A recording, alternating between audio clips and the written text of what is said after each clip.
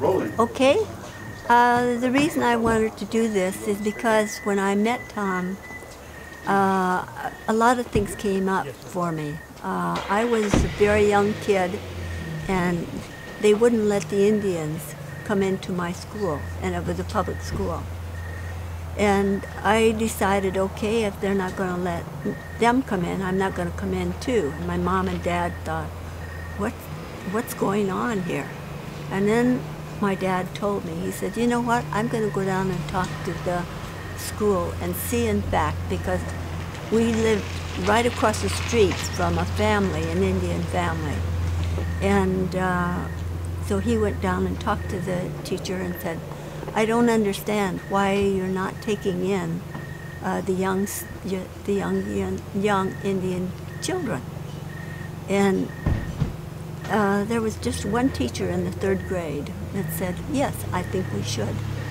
And that was when I was in the 3rd grade. And so she decided, okay, I'm going to be the one that's going to start this and allow the Indian kids to come to the school. And she did. And I felt like, oh my gosh, and when they first came to school, they were scared. And so I decided I'm going to be the one that's going to go and help them get around and see how they can meet the other people and so on. And it worked out, and I can tell you, I sailed that 3rd grade. I just sailed it. But guess what? The principal made me fail and said I couldn't do this. And it hurt for a while, and I went through a 2nd, 3rd grade. But by then, the teacher that I had really loved and liked understood what I was doing and trying to do. And she let the Indians come to the class. And we sat in kind of a circle, and she was great. And I was like, yahoo, I did it. So it was really important. And so the Indians, if they got to be in the films, I thought this is going to help too. So that's been my life for a long, long, long time, from the 3rd grade to this point. That's all I can say.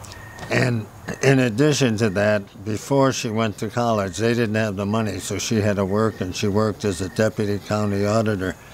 And part of her job was handing out, when the natives came in for their food, they'd get dehydrated eggs and flour, etc.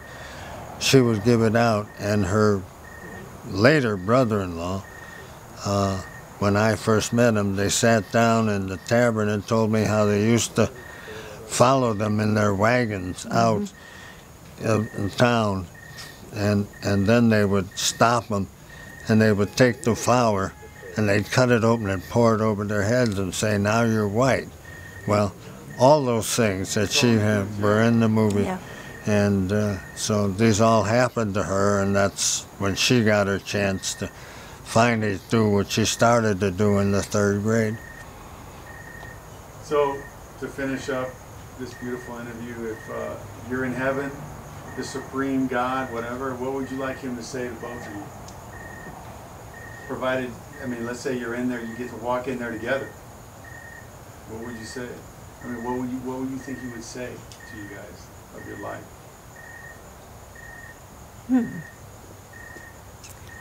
I don't know. I think if I was there and he was okay with all the kind of Indian people and all the others, I'd say, well, this is nice, because I'm really going to have a good time with all of these people. So that's all I can say. But I just don't think that if there is a real person in heaven, and we've done these kind of jobs, I just can't think that they would be anything more than just great people. That's my thing. I have no idea what I would... What do you think that supreme being would say about you? Like, good job, Tom? I hope he would say a good job. And more than a good job, I hope he would say that we lived out what he created us to live out. And we became and learned the incredibly difficult way to learn to love. It's so easy if you love someone to just have a tiny annoyance become a big issue. To really love, that would be incredible to say that we did the best we could, and we're now finally got there. We know how to love, because that still is what I seek most to learn how to do, to love people, to love. It's tough.